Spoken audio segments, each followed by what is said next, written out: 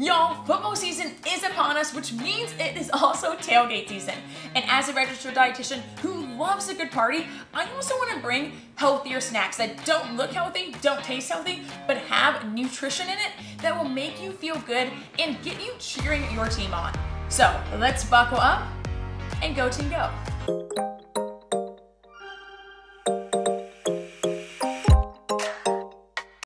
Party people, and welcome back to my channel. If you're new here, welcome. My name's Nicole. I'm a registered dietitian with a master's in sports nutrition, and I've been in the nutrition fitness world for well over 10 years, trying to make nutrition and living a healthy lifestyle fun and not boring. Today, we are going over 3 super simple, easy, and nutritious tailgating snacks that you can bring to either a tailgating party, at your home, or just at the stadium. I grew up going to football games with my dad, so this time of the year is very nostalgic for me. And these 3 tailgating snacks are basically inspired by traditional tailgating appetizers, but I'm gonna add my dietitian twist, swap out some ingredients, add better for you ingredients, but I promise you the taste is gonna be exceptional. The 3 apps we're gonna make today are buffalo chicken style pinwheels, 2, a high protein herby dip, yum, and 3, caramelized onion cream cheese stuffed peppers.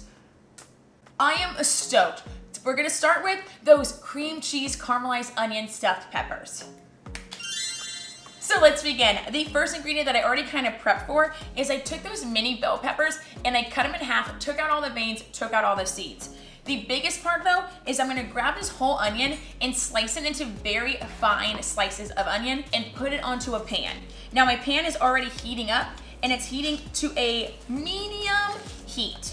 You don't want the pan to be too hot because we want to caramelize these onions.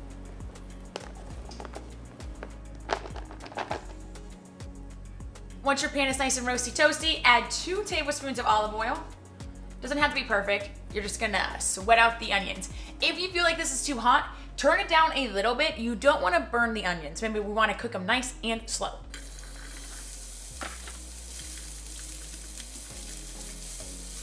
I'm gonna add some salt.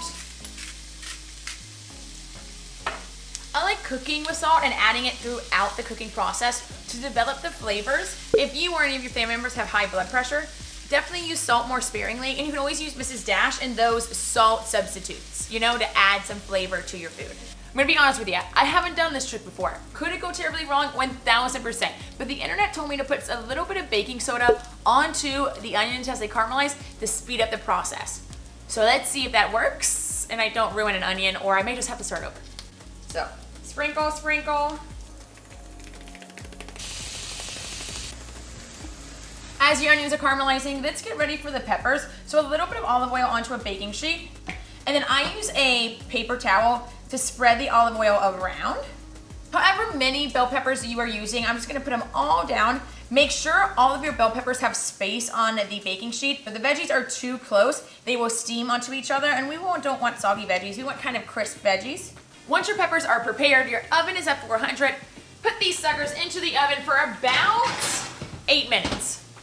Also, the baking soda is like making these incredibly caramelized so stinking quick. That's insane.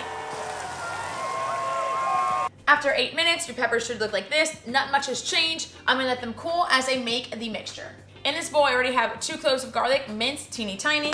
And then what I'm really using to make this cream cheese stuffed pepper healthier is the Kite Hill cream cheese. If you haven't seen my video, I tried all the Kite Hill products. I highly recommend most of them. Some of them, not so much, but especially this cream cheese, I use it on everything. So they actually use almonds to make the cream cheese. Compared to regular Philadelphia or regular cream cheese, for a little bit more than 1 ounce, it says 70 calories. Regular cream cheese is around 90 to 100. This has all unsaturated fat, so 6 grams of total fat, but it's all unsaturated. Because I don't have that many bell peppers, I'm only gonna use half of this container. A little bit of pepper. Now I love pepper, and I like pepper with caramelized onion, so I'm putting a little bit more than a little bit. Whatever you like. A little bit of salt, just a little, because the cream cheese has a little salty taste. I'm gonna put all of the caramelized onions. I'm also gonna use a little bit of Italian seasoning just to bring some extra flavor into my mixture. Make sure you're tasting this along the way and add the seasonings that you like. I probably would recommend adding red pepper flakes to this to make it spicier. Granted, if you're making this for a party and you're not really quite sure what people's spice levels are, it's a safe bet not to add the red bell peppers. But this is such a quality mixture, low saturated fat. It has the onions, it has Italian seasoning, light on the sodium, big punch of flavor, love it. Now let's add it to our peppers. When you're making these for people, make sure your hands are clean, obviously. And then you want your peppers to cool down a little bit so it's easier to fill.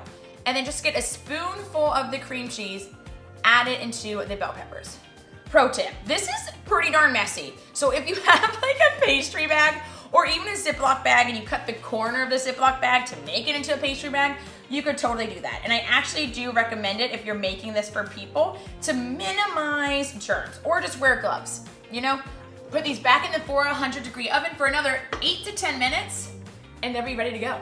I also have so much left over of the cream cheese filling. I'm going to be putting this on sandwiches all week long. Stoked. They look a little dingy because brown really doesn't photograph well, so I recommend topping with like green onion, or even I'm gonna add a little parsley on top.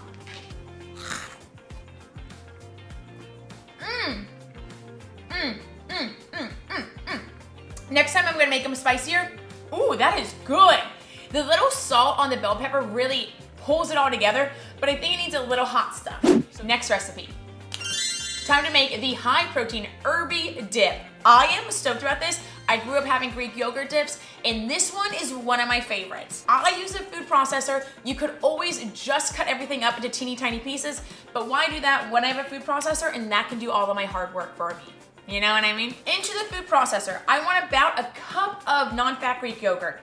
Could you use full-fat Greek yogurt? Yes, and there are studies that say using the full-fat dairy is actually better for satiety, meaning you'll be full for longer and you'll get full quicker. So you totally could use whole milk. Granted, I am gonna be using extra virgin olive oil in this recipe to add that fatty mouthfeel, but also make sure it's unsaturated fat instead of saturated fat that's found in animal products. I had half of an avocado in my refrigerator, so you might as well use it, and it's just gonna add a little bit more of that creaminess. Also, avocados are full of healthy fiber, and that fiber is good for our gut bacteria. It promotes a healthy hormone level. It promotes a good mood as well as good digestion, and who doesn't love it? About a handful of cilantro, and then I'm also gonna do a handful of parsley as well.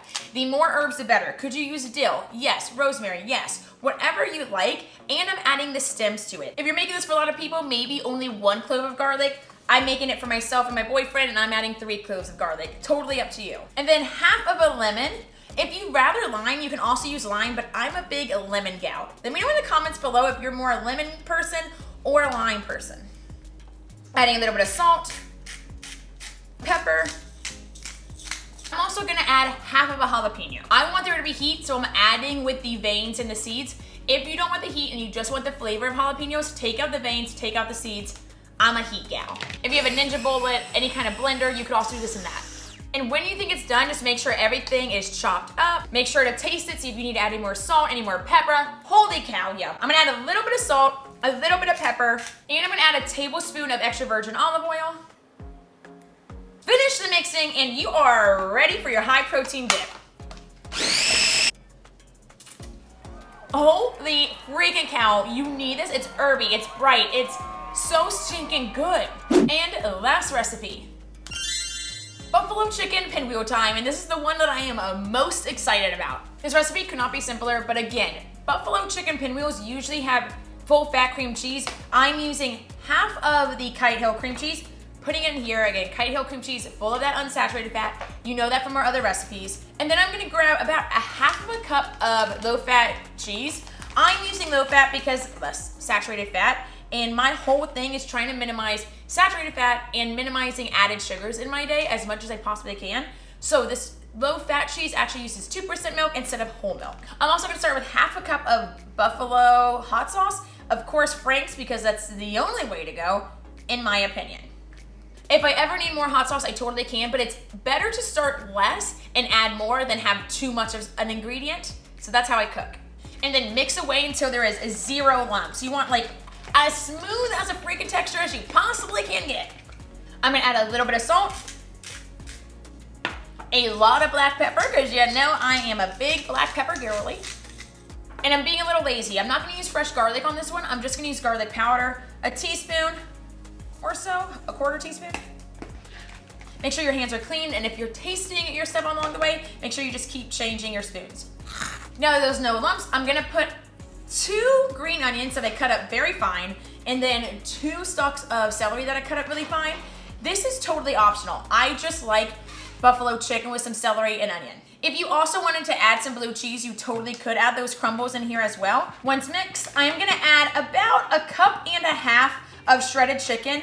I actually just use rotisserie chicken and then put it in my food processor, mix it up.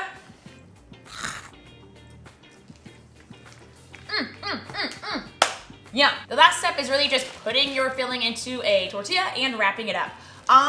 You probably heard me say this if you watch my videos, freaking love the extreme wellness wraps. This is the high fiber one, but they also have a whole wheat one. This is the only one that my store had. Look how big this is. Literally bigger than my head. One wrap has 80 calories, 2 grams of fat, 24 grams of carbohydrates, and 17 of those grams is fiber. Remember, fiber helps with fullness, helps increase your mood, helps decrease perceived stress, some studies show. It also is gonna help feed the good gut bacteria so we have better digestion. And who doesn't love good digestion? 8 grams of protein, 0 added sugars.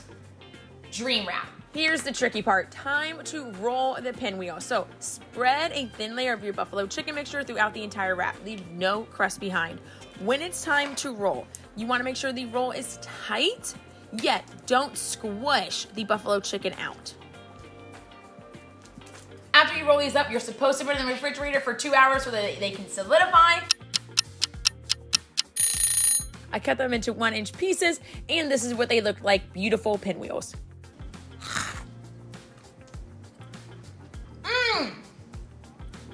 I might just make these for lunch sometimes too.